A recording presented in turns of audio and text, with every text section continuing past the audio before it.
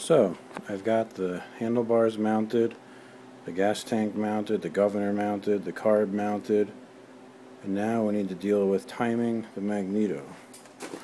So, I found top dead center, and according to the manual, you get the piston at the highest point, and then you measure so it goes down 5/16 of an inch from that point.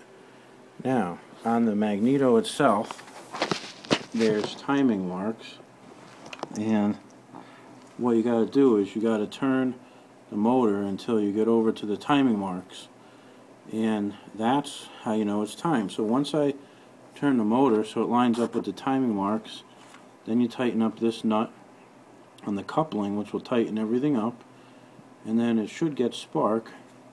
When you get over to the timing mark is when it should spark, and at that point the motor should run, hopefully. Now, one other point to note.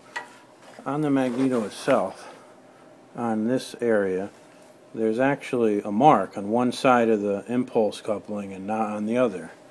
When that mark lines up with this area, that's when it should spark.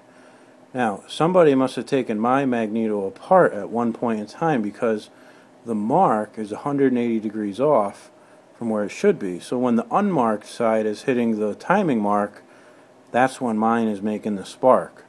So you got to use your head a little bit and think sometimes. But now when I get this unmarked side to right here is when it's sparking. So make sure you assemble it properly.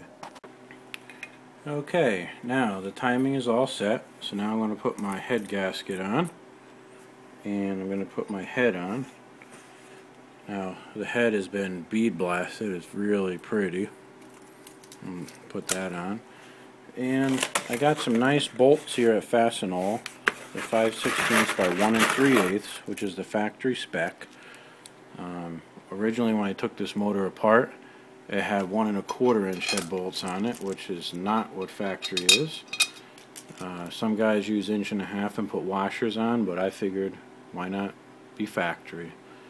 I bought them about 34 cents a piece, so you can't really beat that. If you buy them from Gravely, they're like $1.50.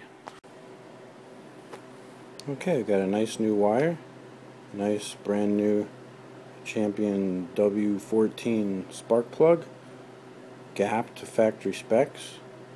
The old manual from 1961 says to gap it to 33 thousandths, so we've done that.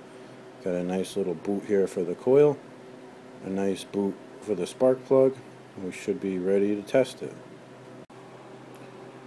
Well, I built a new spark plug wire, and now we have no spark. This thing's been sitting around for a long time, and what it looks like is that the points down here are pretty nasty looking, so we're actually going to take the points off and clean them up a little bit with a file, put it together and re-gap them and see if we got some spark. These points are pretty dirty. They're black.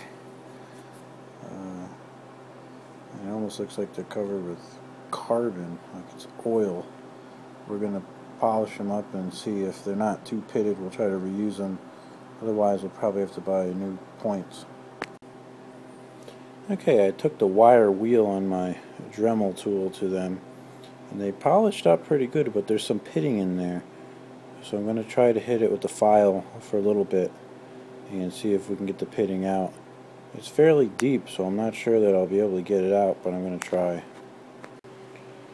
Okay, I've got the points cleaned up. They actually came out really nice. I've got them gapped here to 15 thousandths with my feeler gauge. Now I'm going to put the cover back on and see if we have some spark.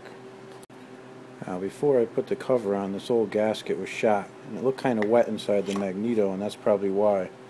I have a couple spare gaskets in stock, so I'm going to put a nice new end cap gasket on first. Now we've got new gapped points, and check this out.